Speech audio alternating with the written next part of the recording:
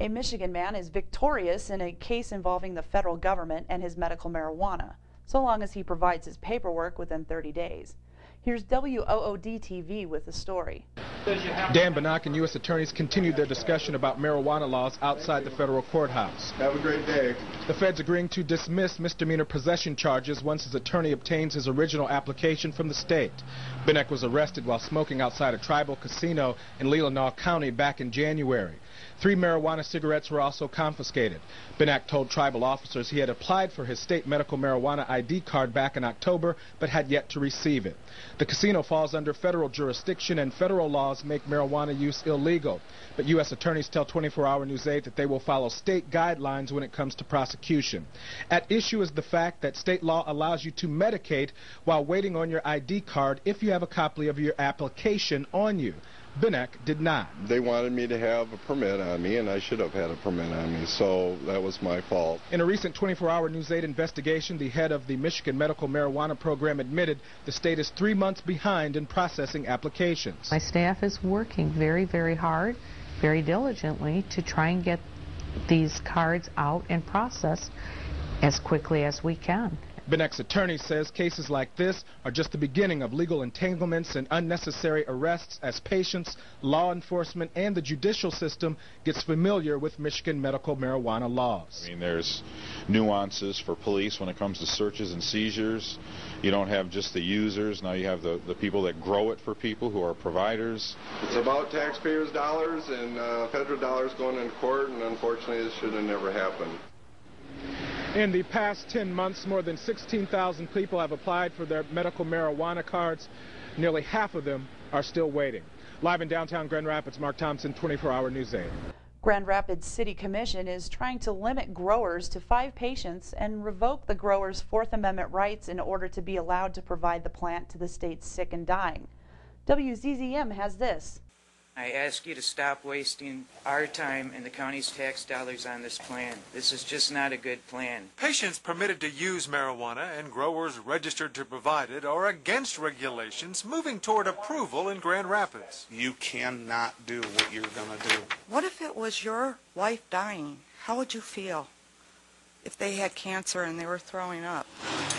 The Grand Rapids ordinance would classify growers as home businesses, permitted under state law to provide marijuana for 5 patients, plus themselves if they qualify, and then with some additional city regulations added on. How much time and effort went into this process. It wasn't just a thing that we just decided last week. There are 2 major concerns we have in your ordinance. Opponents to the city's proposed ordinance say it should not require growers to get a business license. They are not businesses. You're trying to interfere with a non-commercial relationship between patients and caregivers. And they strongly object to warrantless search at any time by police, fire, or building inspectors. We have concern about the electrical demands with older wiring in homes and the huge power draw by heat lamps and the type of equipment necessary to grow this plant. I think it's a valid public safety concern. This ordinance basically gives them the right to enter someone's home without advance notice. The police. These will be challenged. We do have firm commitments from attorneys that will represent anyone that is cited under your ordinance. I am comfortable that the proposed ordinance is in full compliance with state law. One director of the Medical Marijuana Association thinks caregivers and compassion clubs should be left alone to regulate themselves. They'll intervene if someone is violating state law. The Grand Rapids City Commission plans a final debate on the proposed ordinance March 9th. Montana law enforcement are facing what seem to be non-issues when it comes to their jurisdiction. Nonetheless, they feel like they are issues. Here's KTVQ with more. Since the use of medical marijuana in Montana was approved in 2004, law enforcement agencies have faced a bit of a struggle. We are in a quandary because we have conflict between state law and federal law. Here's where the issue lies. In February of 2009, the United States Attorney General announced that federal authorities would no longer be actively pressing charges against any marijuana dispensaries, which is just one of the obstacles affecting agencies at the local level. It is a violation of federal law to possess marijuana, even for medicinal purposes. So on one hand, we have the federal law which states it's illegal. We have the United States Attorney General saying we're not going to do anything with it. and now we have it enacted by vote and into law for us to deal with. From December 2005 to December 2009, the number of patients and caregivers in Montana went from hundreds to thousands, which raises the question of how well medical marijuana is being regulated. To me, it looks like that there's very little regulation on that end of it. That's not our job. We enforce the law. We're not a regulatory agency, so work needs to be done on that particular side of it. Which forces local departments to walk a fine line. Regardless of philosophies and theories or whatnot, we're caught in the middle of a drug that has been deemed legal by the state, illegal by the federal agencies, and no guidance on what we can and can't enforce, especially with possession. So, you know, that's very difficult, and rest assured that we are moving very carefully when we get into those situations, because we don't want to get into anything that's going to violate somebody's rights or violate state law. New York is one step closer to legalizing medical marijuana now that the Health Committee passed the Senate bill this week. Here's WNYT with more on a local group's effort to shed some light on this important issue.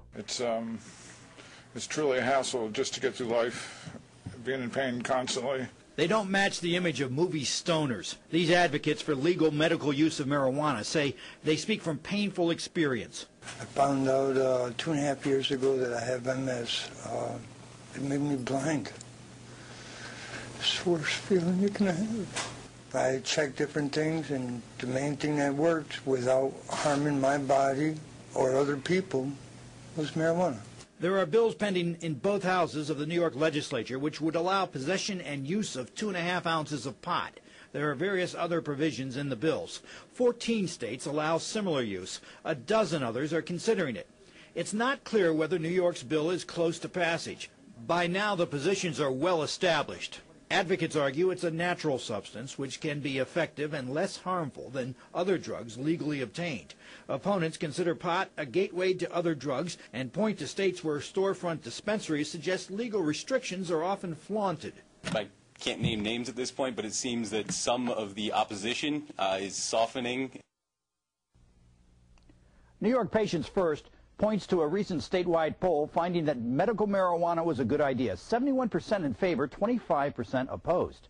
Phil Lambden, News Channel 13. HempCon 2010 was a huge success this last weekend in Los Angeles. Legalization, medical marijuana, and hemp awareness were all part of the focus at this year's convention.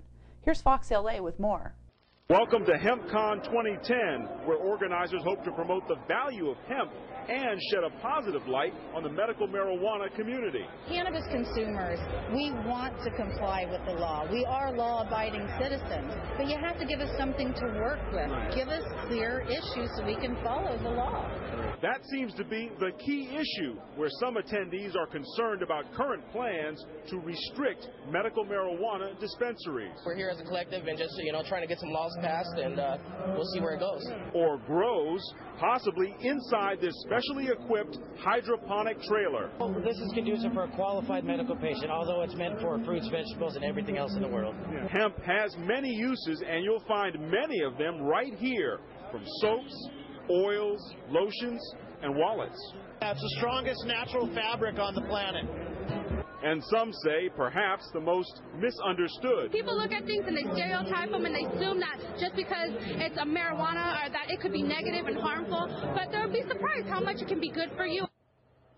And the HempCon runs through the weekend here for the 18 and over crowd here at the Convention Center's West Hall. Reporting live from downtown Los Angeles, I'm Al Naipo, Fox 11 News.